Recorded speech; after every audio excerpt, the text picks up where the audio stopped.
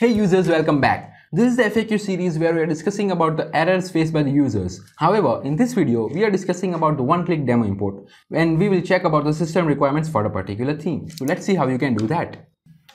So here you can see the import failure. So you might want to check the documentation of the theme. So just go in the documentation and see the theme requirements, and there you can see the 6 steps. If it matches all the 6 steps, you will be good to go. And you can just see we'll import data and import demo data and continue and import. So this is how you can import the data. And however, if you're facing some errors, we have a separate videos for that too. You can just check them out, or you can just mention the errors which you are facing in the comment box. Till then, see you in the next one.